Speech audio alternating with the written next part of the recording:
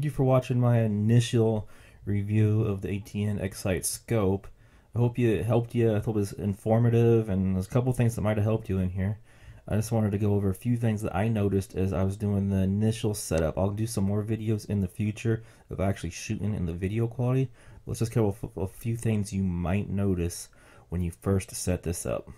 So the first thing that ATN recommends is that you need to set up and install updated firmware, because there's a few things that have bugs, and even after you update, you'll notice some bugs. So one reason why I bought this is because I thought all the features would be nice to operate through my phone, record stuff, maybe even live stream some shots, but that's not going to happen as of right now. They advertise that this scope has Bluetooth, and it does not. The only way to connect to this scope is to connect to it through Wi-Fi, and as by doing so, you will eliminate actually having any internet access on your cell phone or whichever device you are connected to it. This is a big drawback for me. Some other features that you might not get that you think you would actually have is when you plug this in USB to your computer, you do not have any access to anything through your computer through the scope. So you cannot read the SD card, you cannot update your firmware through the USB connection. Pretty much it is only a power source at this point, even though in the settings there's a spot that says USB access that doesn't do anything. There's a few other things in there where if you want to actually change your device, I had issues where I could not actually change my device. I'd click on it through the scope actual controls and I'd hit OK. It wouldn't change, wouldn't give me any options. I had to do this through the Obsidian app. A few other things when you're in there you might notice is that you can't save your profiles to the SD card. I don't understand this. I think we should be able to save our profiles to it, so each time we do a firmware update, which they want us to do every time there's a new one or as soon as you get it, you should be able to back up your profile onto the SD card. So if I was given this probably a 1 out of 10, I'd probably have for execution, I'm be at a 5. It's as a scope, it works wonderful. It works great, and we'll go through that in the future. But it advertises Bluetooth and Wi-Fi. There's no Bluetooth in there. Go through the settings, look at your screen. It's not there as of right now.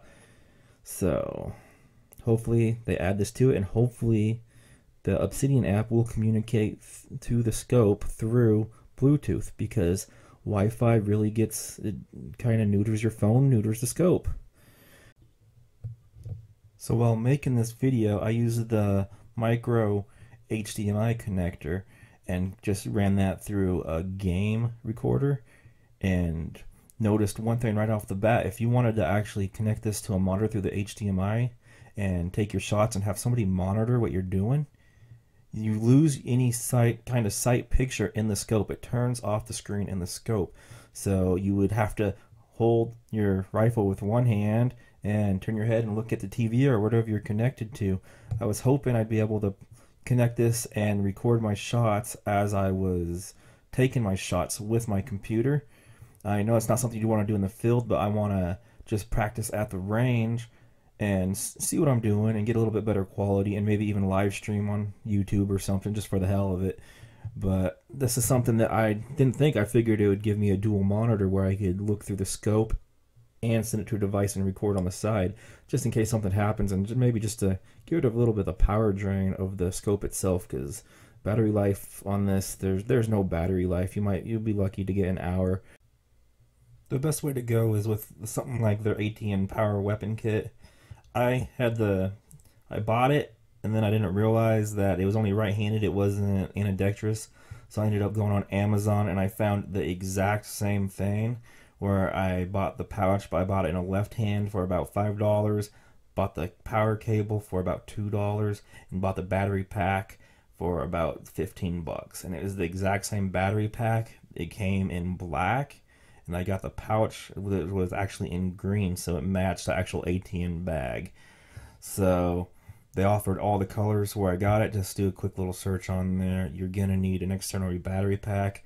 I'm looking into trying to get something that will mount to the Picatinny rail on the actual scope, maybe a flashlight with a built-in USB on the back where I can run the scope off of the battery supply. They have a few of those out there. I'm going to see if I can get one that I can actually mount to it. If I do, I'll do a video on that and show you guys.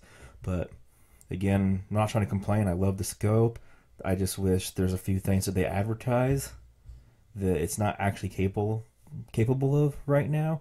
I know they're coming out with the rangefinder soon that will connect Bluetooth to this. So I'm hopefully there's going to be a new firmware coming out with lots of fixes on this. And I'd also like to see the ability to connect this to my computer or connect to the HDMI to a TV and play video off of this through my TV straight from the scope, so I don't need to take the SD card out. I just don't see a need once I have my card in that I should be taking it in and out of a device. That anything else I have my SD card put in, I put it in once and that's it. I connect a USB cable and transfer stuff off of it. So thank you for your time. Hope you enjoyed the video and hopefully it was helpful.